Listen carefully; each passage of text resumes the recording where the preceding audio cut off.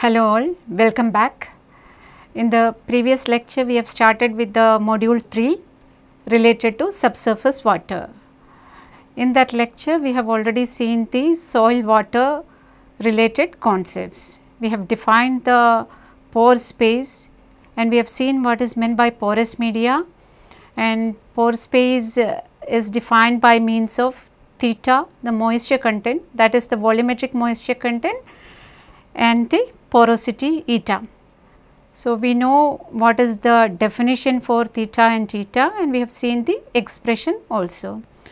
After that we have seen driving energy within the porous media related to a flow in an unsaturated medium, and there we have found that the predominant component is the suction head compared to velocity head. So, total energy was consisting of the suction head and the datum head. In this lecture we are going to see the equation for unsaturated flow. Before starting the derivation of unsaturated flow equation, we just need to have some more basics related to, that is the flow through the porous media. Porous media is consisting of too many voids. We know already in a porous media, if we are considering a sample, it is consisting of solid soils and also voids. Voids are filled with air and water. So, this is consisting of too many voids, and these voids can be considered to be connected to each other. If that is the case, it can be considered as tiny conduits of various shapes and sizes. What we are trying to do here is that the flow through the porous media can be considered as a flow through a small diameter pipe. So, for a steady flow in a circular pipe of diameter d, we know already that tau naught is equal to gamma r SF. In this, tau naught is the wall shear stress, SF is the friction slope or rate of energy dissipation, R is the hydraulic radius. That can be written as the ratio of A divided by P. A is the wetted area and wetted perimeter. So, these concepts are coming from the hydraulics. In a circular pipe which is having diameter d, we can write the wall shear stress in terms of energy dissipation. Energy dissipation is represented by means of friction slope. This is based on the consideration of friction force into account, and we can get the expression for wall shear stress like this, given by gamma r SF. So, in the case of pipe, we will be considering r as d by 4, d is the diameter of the pipe, area is pi by 4 d square and perimeter is pi d. So, that way we can get r is equal to A by P, it can be written as d divided by 4. Now, in the case of laminar flow, we are having another expression for the shear stress, wall shear stress, that is based on the laminar flow criteria. Depending on the Reynolds number, we can classify the flows into laminar, turbulent and in transition. This we have studied in the fluid mechanics course. The same criteria we are taking here also, and in the case of pipe flow which is having laminar flow, we can write wall shear stress tau naught is equal to 8 mu v divided by d. In this, mu is the dynamic viscosity of the fluid. So, here we are having two expressions for wall shear stress, one which is seen in the previous slide and the other one is based on the laminar flow criteria. So, these two can be equated, and what we are going to do for r, we are going to substitute d by 4, r is the hydraulic radius, that is substituted as d by 4, and we can get an expression for velocity of flow as gamma d square divided by 32 mu SF. So, this is the expression which we can write for the velocity of flow through the pipe. But we know the expression for velocity. If the flow is steady, if we are having a discharge of Q passing through the pipe, we can get the velocity to be Q divided by A, discharge divided by area of cross section. Here by considering the flow characteristics, we got the expression V is equal to gamma d square by 32 mu SF. This equation is termed as Hegen-Poiseulle equation for laminar flow. In detail characteristics, all these things we have studied in fluid mechanics related to Hegen-Poiseulle flow. Same concepts we are going to make use in the case of flow through porous media. Assuming that the flow which is taking place through the tiny pores within the porous media can be considered as laminar flow, and the same concepts which is applicable to laminar flow in a pipe closed conduit is utilized here. For porous medium, part of the cross sectional area is occupied by soil or rock, but in the case of pipe flow, entire cross section is occupied by the flow. But you consider a sample in the porous media, the sample is consisting of soil, that is solids, and the voids. Voids consists of air and water. So, part of the cross sectional area is occupied by soil or rock depending on the strata. So, we cannot exactly write Q by A is representing the velocity of flow. Q by A does not equal to the actual velocity of flow. So, here we are representing it by a term volumetric flux Q. So, in the case of porous media, we are representing Q divided by A, capital Q divided by A as volumetric flux represented by small q. This is also termed as Darcy's flux. We have seen V is equal to gamma d square divided by 32 mu SF, and Q by A is represented by small q. So, we can write this is not exactly the velocity of flow which is taking place in the porous media. So, these terms can be considered together and denoted by K, and Q by A can be equated to the volumetric flux small q, that can be equated to K SF. In this K is nothing but gamma d square divided by 32 mu. So, this concept, how the flow through the porous media is related to the flow through a pipe, laminar flow through a pipe, that should be very clear to you. Based on the laminar flow in a pipe, we are making use of those concepts here and deriving the expression for related to flow through a porous media. So, here we have seen small q, it is not exactly representing the velocity of the fluid through the soil, but it is represented as the volumetric flux or Darcy's flux. So, that is written as q is equal to K SF, or this Darcy's flux can be written as proportional to SF, that is SF is representing the friction slope, or it can be mentioned as the energy dissipation taking place as it moves from one location to another location. Now, let us move on to the derivation of equation corresponding to the flow through an unsaturated porous media. So, here we are going to develop one dimensional unsteady unsaturated flow equation. Basic laws related to mass conservation and momentum conservation is utilized for deriving the one dimensional unsteady unsaturated flow equation. First, we will start with continuity equation. For that, what we are going to consider? We are going to consider the control volume. That means, we will be making use of Reynolds transport theorem here and deriving the further expressions. So, we will consider a control volume having sides dx, dy and dz. So, we can first define the Cartesian coordinates x, y, z directions.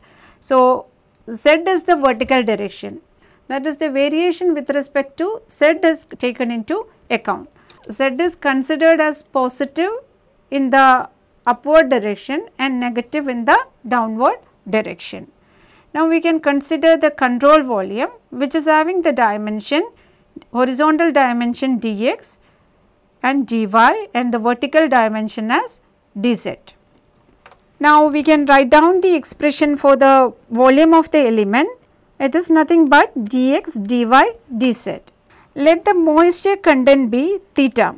So this is a sample, this is a porous media, control volume corresponding to a porous media. So this control volume is consisting of soil and also voids. So voids will be filled with air and moisture.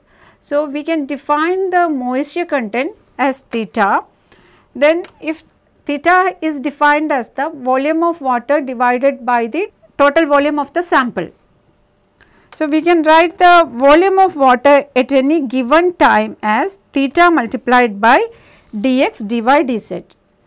Theta is equal to volume of water divided by total volume.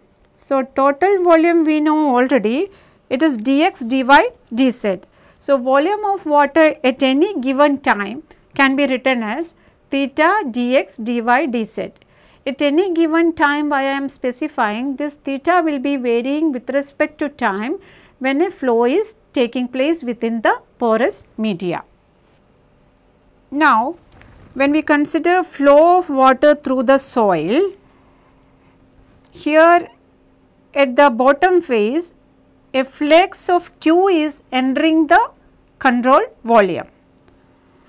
So this Q can be written as Q divided by A, which we have already seen earlier, that is the volumetric flow rate per unit area of the soil. Small q, that is the Darcy's flux, which we have seen earlier. This is termed as Darcy's flux. Capital Q is the total discharge flowing through the soil.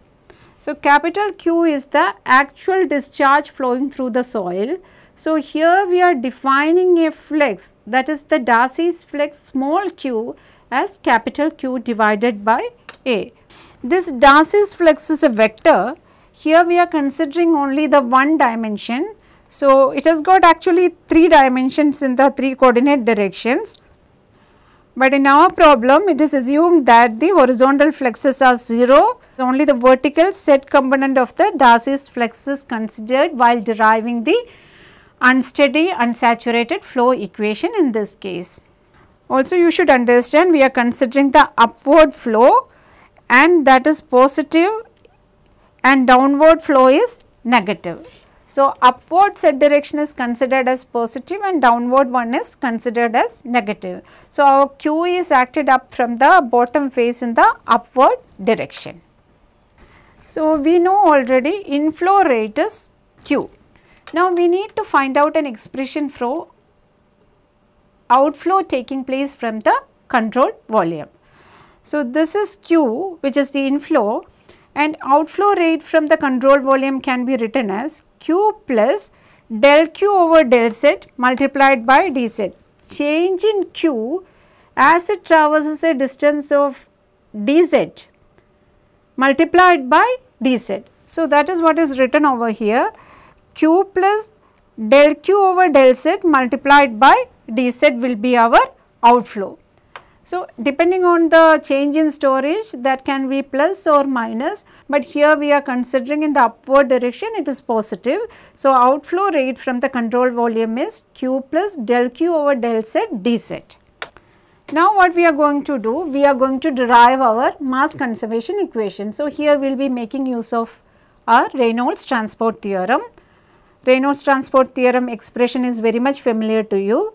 So here we need to define, if we are making use of Reynolds transport theorem, we need to define our extensive property and also intensive property.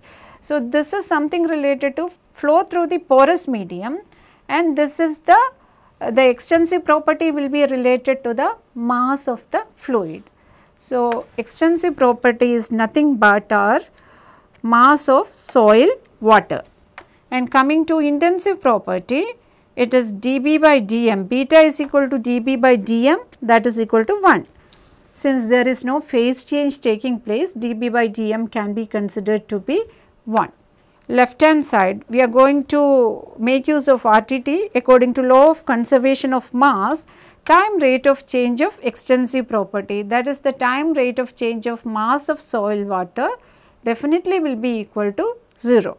dB by dt is equal to 0 because no phase change taking place for this soil water. So, that we can substitute in the Reynolds transport theorem. So, left hand side becomes 0, right hand side for beta we are substituting 1, the equation takes the form like this: d by dt across the control volume rho w dv plus surface integral across the control surface rho w v dA. This is our expression for integral continuity equation. Rho w is the density of the flowing fluid, that is water. Here we are splitting this into two terms, that is term 1 and term 2. We can separately consider term 1 and term 2. So, consider term 1, it is the time rate of change of mass of water stored within the control volume. So, first term is something related to the volume integral, that is the time rate of change of extensive properties stored within the control volume. So, the expression is d by dt, time rate of change of mass of water stored within the control volume, volume integral of rho w dv. So, that can be written as d by dt of rho w we can take out, volume integral of dv. What is it? Volume integral of dv will be total volume. So, total volume we have already calculated. So, that is nothing but rho w is kept there, total volume V is theta dx dy dz. Dx dy dz is the dimensions of control volume considered. Here we are considering the fixed control volume. So, there will not be any change taking place with respect to time. So, it can be taken out of the differential term and only the variation is there for the moisture content theta. So, we can write the expression to be rho w dx dy dz del theta over del t. Why del theta over del t? Theta is varying with respect to space and also time. This equation can be termed as equation number 2. Here rho w we are assuming the density is assumed to be constant, and coming to term 2 is the net outflux of water across the control surface. Second term is representing, that is across the control surface, it is representing the net outflux, that is the outflow minus inflow. Inflow related term will be having the negative sign. So, here we will substitute the terms corresponding to outflow and inflow. Volumetric inflow at the bottom of the control volume. We know volumetric flux is Q. So, what will be the inflow at the bottom of the control volume? Q multiplied by the area of that particular phase, that is dx dy.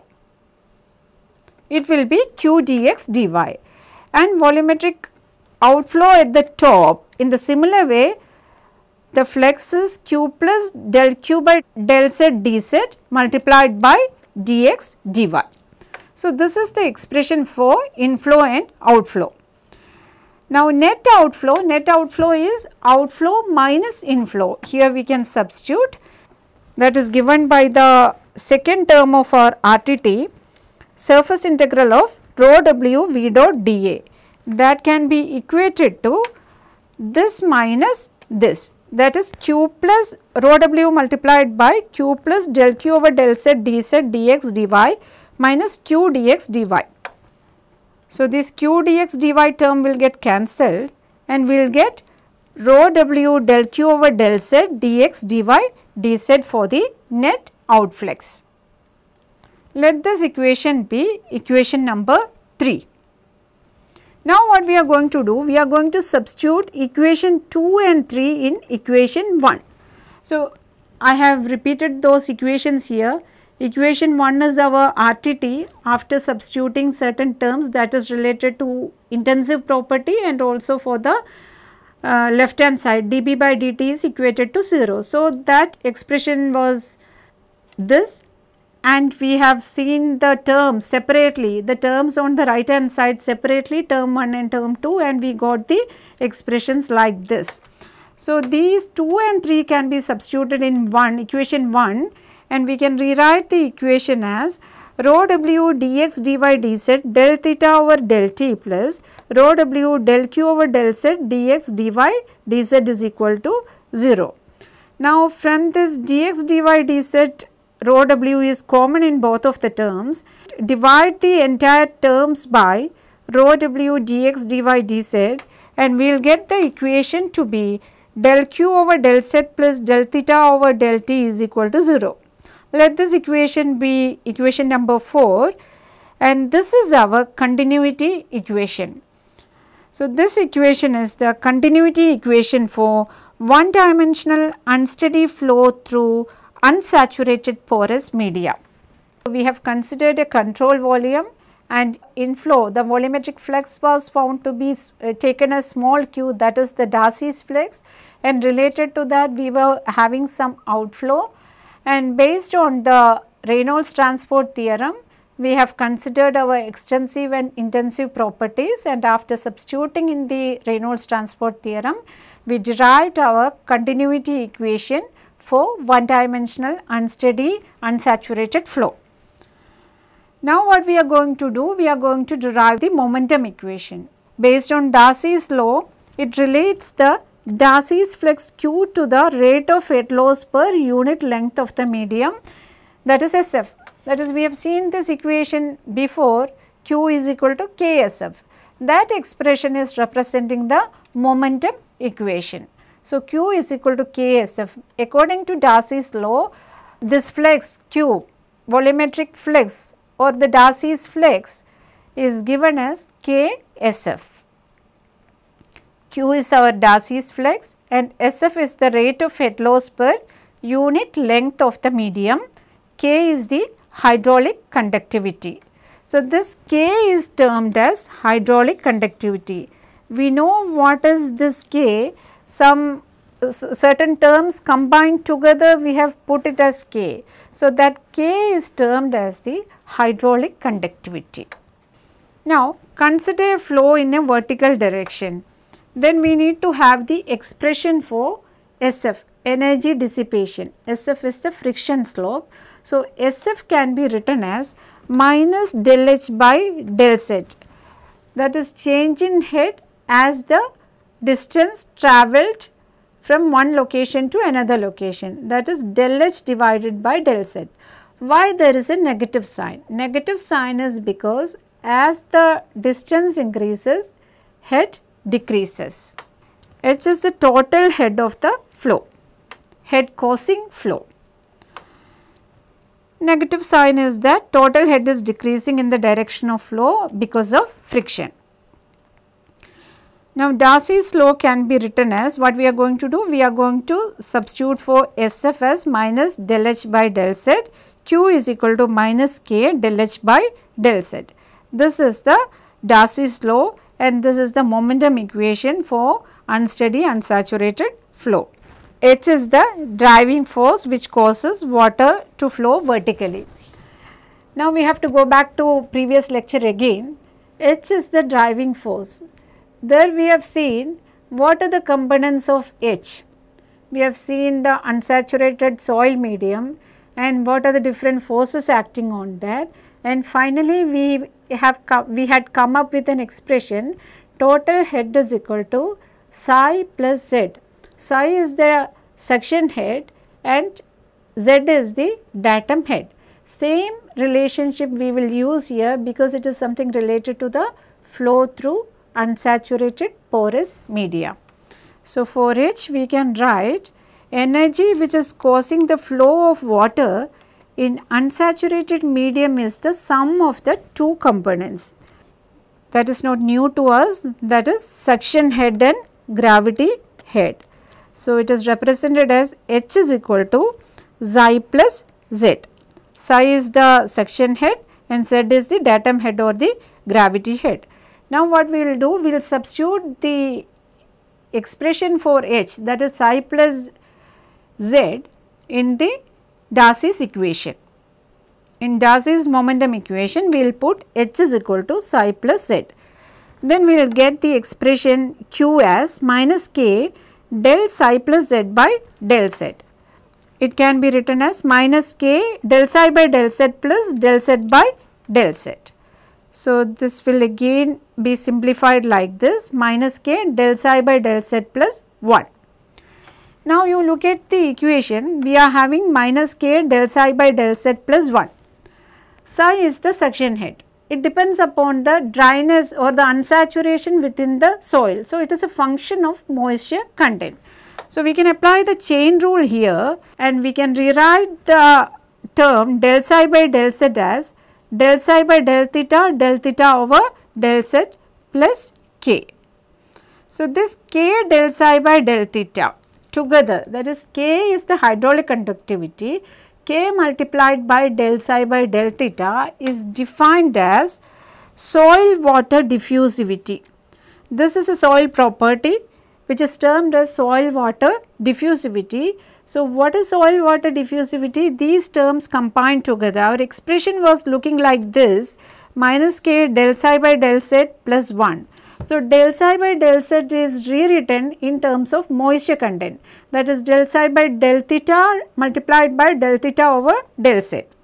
The terms together K del psi by del theta is denoted by capital D and this is termed as soil water diffusivity. So, based on that we can rewrite Q as minus D del theta over del Z plus K. So, Q has taken this form. Now, what we can do? We can substitute the expression for Q in the continuity equation. Our expression for Q is this and continuity equation is del Q over del Z plus del theta over del T is equal to 0. So, here in this equation for Q we will substitute from here. Now, our continuity equation will be taking the form del by del Z of minus D del theta by del Z plus K plus second term del theta over del T is equal to 0. Del theta over del T, we are having the negative sign on the first term. So, that is why we are taking towards the right hand side. It can be rewritten as del theta over del T is equal to del by del Z of D del theta over del Z plus K. This is the final form of the one-dimensional unsteady flow equation. This equation is known as Richard's equation, very famous Richard's equation which is representing the flow through unsaturated porous media. So, here what we have done for deriving the one-dimensional unsteady unsaturated flow equation, we have considered continuity equation and also momentum equation. And combination of these continuity and momentum equations have been considered and finally it has taken the form of del theta over del T is equal to del by del Z of D del theta by del Z plus K. So, this is the well known Richard's equation which can be used for studying or modeling the flow through unsaturated porous media. This is the equation which is used for deriving many of the infiltration equation. Infiltration is the hydrologic process. So, for studying infiltration or for deriving infiltration equations, we need to have understanding about the Richard's equation. That is what we have derived over here in this lecture. So, the reference related to this topic is the textbook by Venti Chow and others, the applied hydrology textbook. So, here I am winding up this lecture. Thank you very much.